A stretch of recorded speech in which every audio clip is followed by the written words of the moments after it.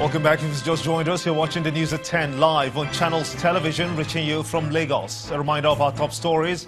Inspector General of Police assures on return of lost Pt.2 schoolgirl in Boko Haram captivity anytime from now as he tours schools in the northeast. The Nigerian army reopens major expressway linking Maiduguri and Bama towns after 4 years following capture by Boko Haram terrorists. Police threatens to declare Senator Dino Melaye wanted for failing to honor invitation at its Kogi State Command. Senator Melaye says that his life is in danger in Kogi. And protests hit U.S. cities and parts of Europe as students lead rallies to demand tougher gun control laws.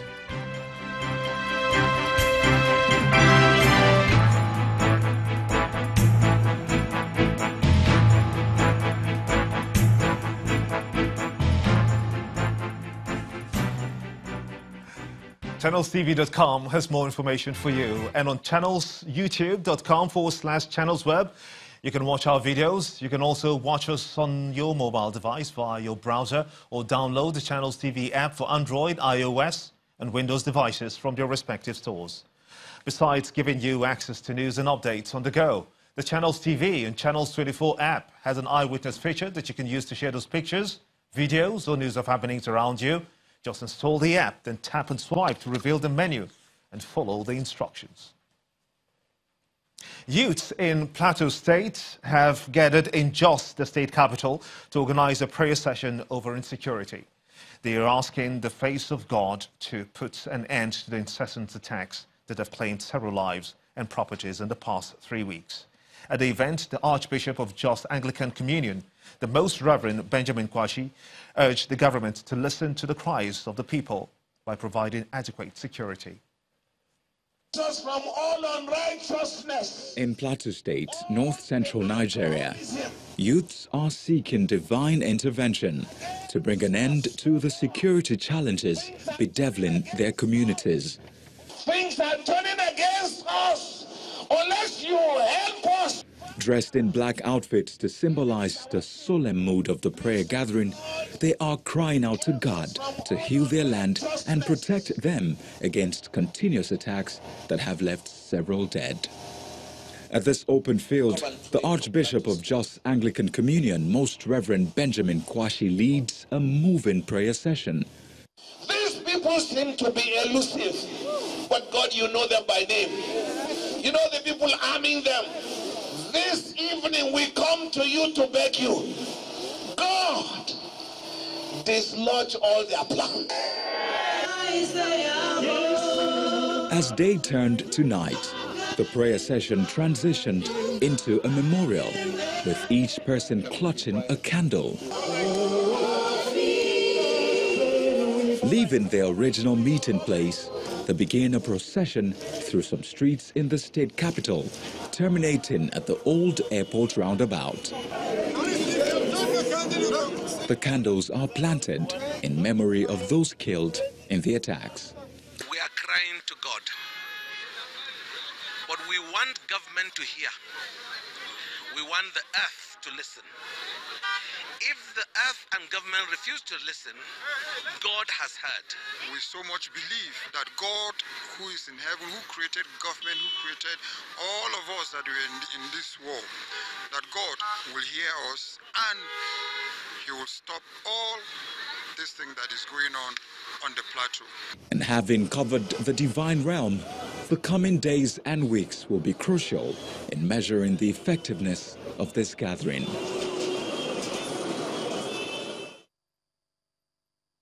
A former Chief of Army Staff and Minister of Defense, retired General Theophilus Danjuma, has accused the Nigerian army, the military rather, of not being sincere in fighting insurgency and other criminal elements threatening the peace of the country. General Danjuma, who spoke in Jalingo, said the state capital, against the backdrop of the continued killings in parts of the country, also blamed the military for what he referred to as ethnic cleansing in Taraba State and other riverine communities in Nigeria. In this state is under assault. There is an attempt at ethnic cleansing in this state and of course in all the riverine state of Nigeria. We must resist it. We must stop it. Every one of us must rise up. The armed forces are not neutral. They collude. They collude. They collude with the armed bandits. They kill people, kill Nigerians. They facilitate their movements. They cover them. In the meantime, the Nigerian army has promised to investigate the allegations made by General Theophilus Danjuma accusing the military of complicity in the attacks in Taraba and other places. Spokesman of Defense Information, Brigadier General John Agim, told Channels Television that General Danjuma is a well-respected retired military officer whose views are viewed with seriousness. He added that any officer found to have been compromised in the course of their duties in the areas of operation will be dealt with accordingly. Moving on to other stories now. 2019 elections may be just about a year away, but political parties are beginning to get the tone of their preparations. In Rivers State, for instance, the upcoming local government elections slated for June this year appears to be one step in that direction, as the state governor, Nyesom Wike, today convened an expanded stakeholders meeting. Our correspondent Emmanuel Erei reports.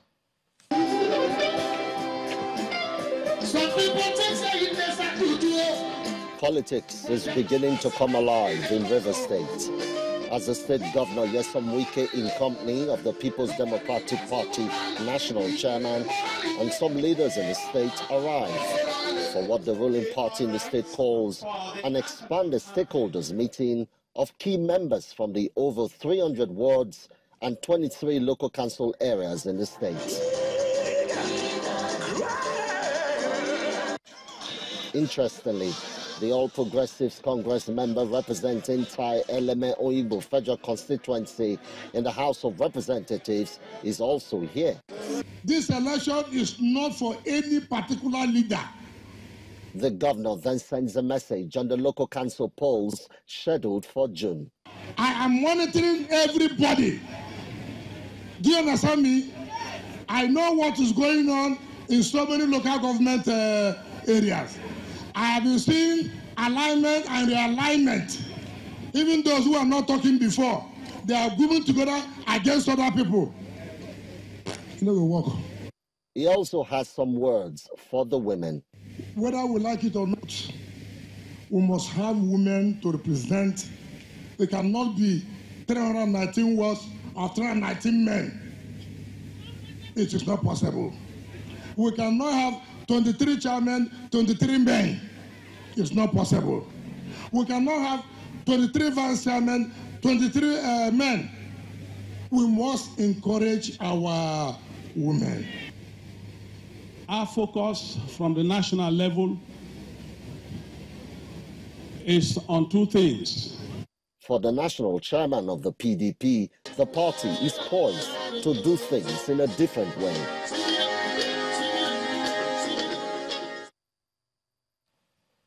The epileptic power supply to the North Bank axis of Makurdi metropolis on the side of River Benue is causing unease among residents and key public institutions in that area.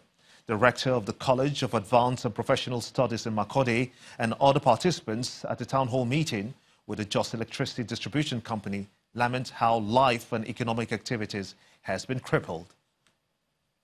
This appears to be the resolve of residents and representatives of key public institutions at the Just Electrical Distribution Company's town hall meeting to resolve the 6-month-long power outage in the North Bank axis of Makurdi, Benue State.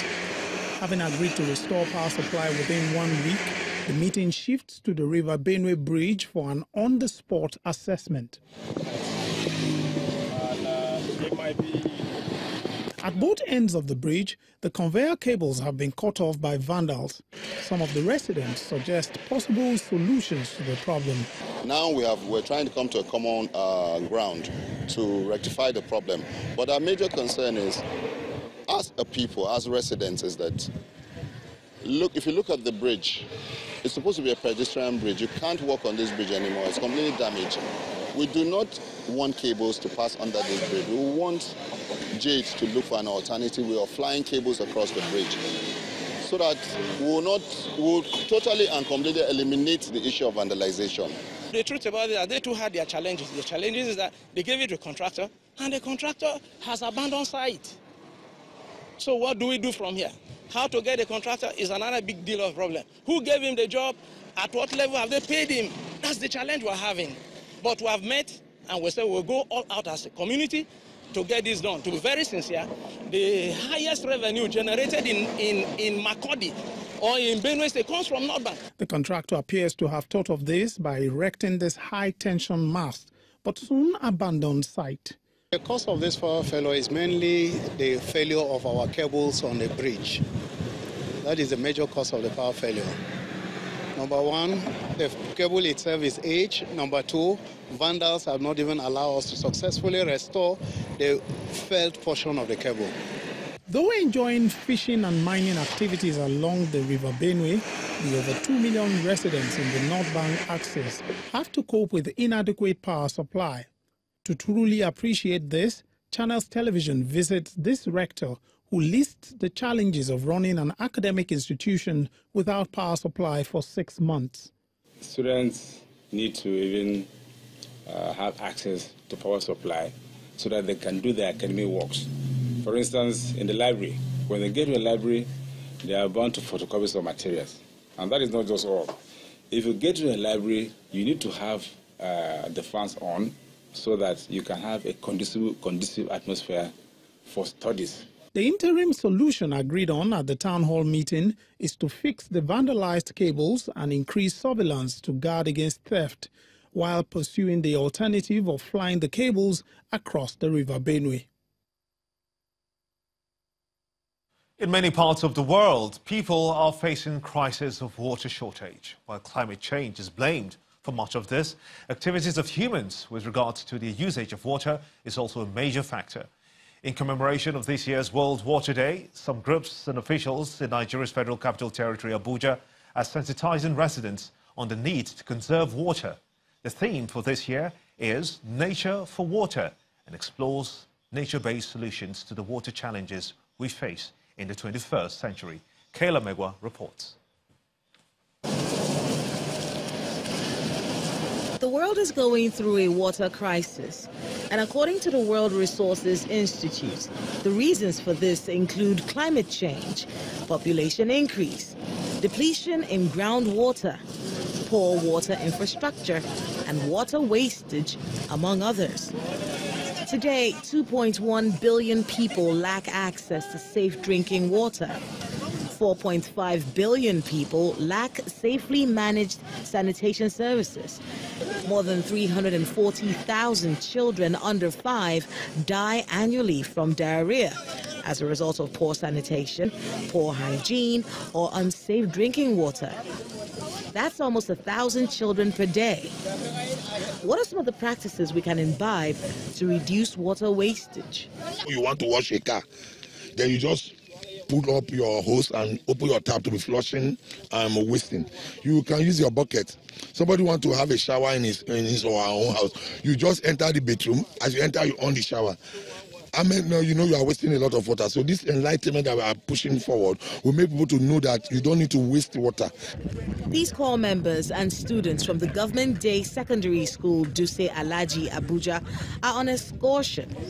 They're here to view the main water source of the nation's capital in commemoration of World Water Day 2018. One of the goals we are advocating for in the 17 goals is clean water and sanitation, which is goal 6. We are telling people that their actions actions and inaction have a way of improving the quality of water so that we can have enough, and also to conserve water. It's important that we educate the children, bring them to the reservoir of where FCC actually feeds where FCC actually gets its water for Abuja residents, and to show them why water is important and why they actually protect water. The Federal Ministry of Water Resources, under its minister, Mr. Suleiman Adamu Kazauri, is responsible for large water resources development projects and water allocation between states. The ministry houses 11 River Basin Development Authority, responsible for planning and developing water resources, irrigation work, and the collection of hydrological, hydrogeological data. They also provide water in bulk to cities from dams. Each plant at the Lower Usuma Dam has a capacity to process 240 million liters of water a day, which, if well treated, is sufficient to meet the needs of residents of Abuja. When the News at 10 returns, Nigeria's taxpayer data rises to 17 million as the Ministry of Finance prepares to publish list of items exempt from value-added tax by the end of March. That's some business news. Join us again.